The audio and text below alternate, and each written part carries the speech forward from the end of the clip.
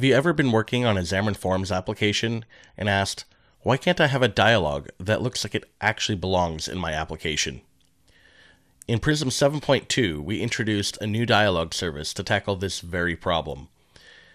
In this video, we'll take a look at how we can use the new dialog service to develop dialogs using xamarin.forms to have custom dialogs that do exactly what we need them to do for our specific app, and that we have full control over to make them look like they actually belong in our app. This video is brought to you by my GitHub sponsors. To see more from the mobile build tools, Prism Library, and Prism plugins, or to see more Twitch streams and YouTube tutorials, be sure to sign up as a GitHub sponsor at xam.dev/sponsordan. One of the first things you'll notice is I've created a dialogs folder.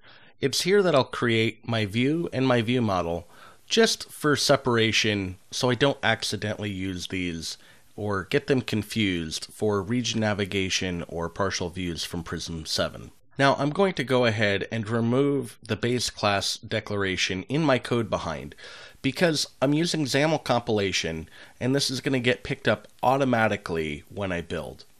This will also let me change it from a content view in XAML to a stack layout without having to worry about my code behind.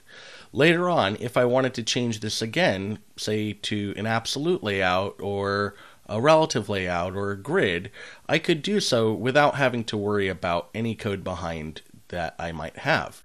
My view is going to be very simple. I simply have a label with a binding for a property called message and a button that I'll bind to a close command in my view model.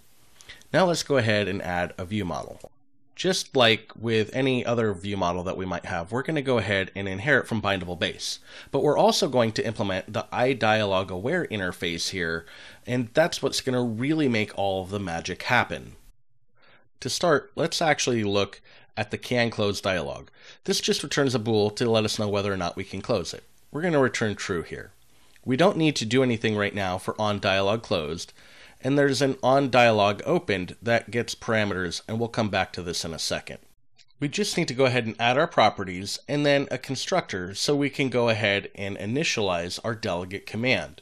We're going to go ahead and keep this very simple, passing in a lambda expression to invoke our request close.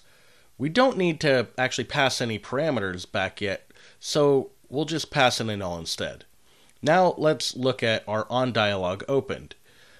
You'll see that we have the iDialog parameters. These should remind you a lot about iNavigation parameters as they share a common API. We can go ahead and set our message property here by calling the getValue method. Now let's go ahead and open up our Prism application and update our register types. We'll see here that Container Registry has an extension for Register Dialog. Just like Register for Navigation, we can pass in the view type and the view model type. We can also pass in a specific name if we want to override the default for using the type name. Now, of course, to this point, we've spent all of our time and energy building a dialog.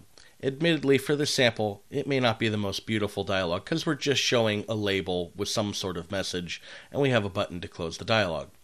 But it wouldn't be very practical if all we did was build a dialog and not actually use it. So let's go ahead and wire up our main page view model to actually inject the IDialog service so that way we can use it to call on our sample dialog. All we need to do is just say show dialog with our dialog name and we can pass in some dialog parameters. Here we'll go ahead and add a message with the message hello from main page view model. With our view model all wired up, let's go ahead and add a button to our main page so that way we can actually invoke the show dialog command that we added in our view model and actually see the dialog. With that, we're ready to go ahead and hit build and finally see our dialog in action. Now that our app is built, we can go ahead and see it for the first time. We'll hit show dialog and then our dialog will come up. We do see, however, that it had a transparent background because we didn't actually set anything. So why don't we go ahead and close it, come into our code here, and we'll edit our code in action using hot reload to go ahead and add a background color, and we'll set that to white.